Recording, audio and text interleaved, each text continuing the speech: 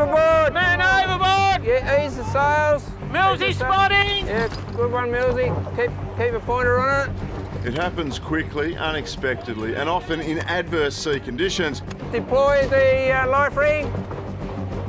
6 o'clock, 80 metres!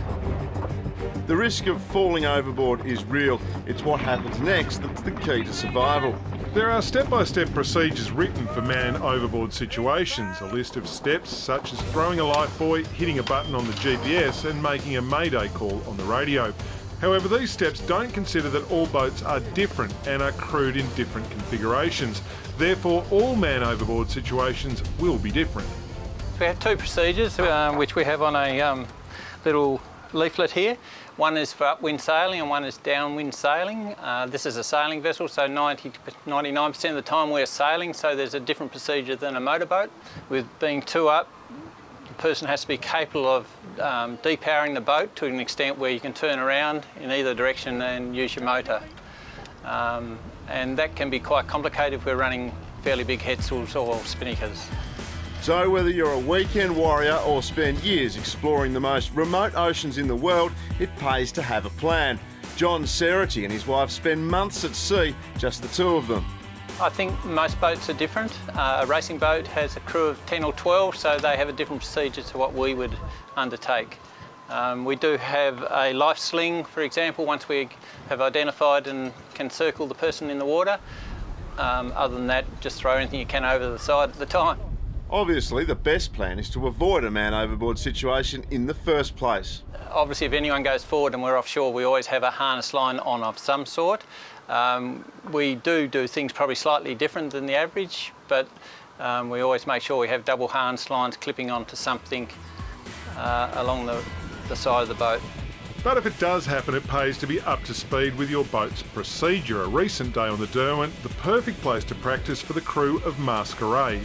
The set of guidelines are there in black and white, listed out what to do. The issue is every boat is different, so it's a good idea to practice your own man overboard procedures. Whoa, man overboard! Man overboard! Yeah, ease the sails. 6 o'clock, 80 metres! First thing that needs to happen is for the crew and the skipper to communicate clearly. When we get around the tack, I want to fill the headsail. Round we go, tacking. 10 o'clock, about 70 metres. Okay.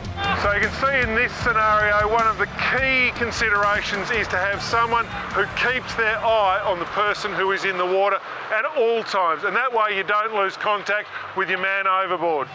It's really fundamental, as soon as somebody goes over, that we have a pointer. There's a member of the crew. Somebody immediately points to where the person is in the water. I mean, this is alongside the same time when we deploy life rings and things like that. But no, that pointer is highly critical to keep fixed on where that person is in the water.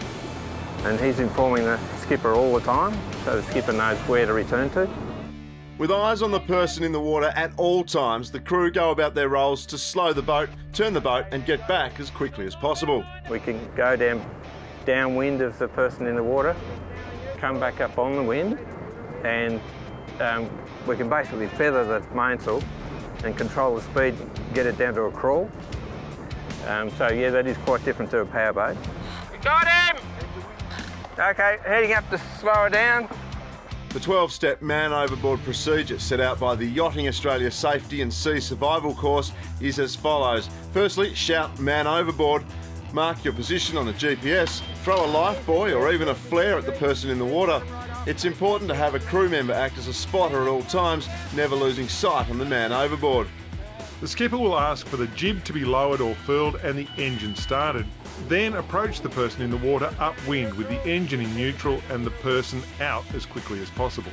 This brings out the importance of why you've got to practice this procedure with your own boat, because every boat's a little bit different. And when we've done the man overboard previously, we've tried recovery in a certain method and found it just doesn't suit this boat. This boat's a light to medium displacement, and it can tend to take off fairly quickly as soon as you bear away, as opposed to a sort of heavier traditional style of boat, which has got a lower terminal speed, if you like. So we've adapted the recovery to suit this boat. In a powerboat, the procedure is much the same, although not having to slow the boat using sails makes it a much quicker process. Just remember to keep an eye on the person at all times. Approach from upwind with the engine in neutral and the propeller stopped. To find out more about the Yachting Australia Safety and Sea Survival course, visit sailing.org.au.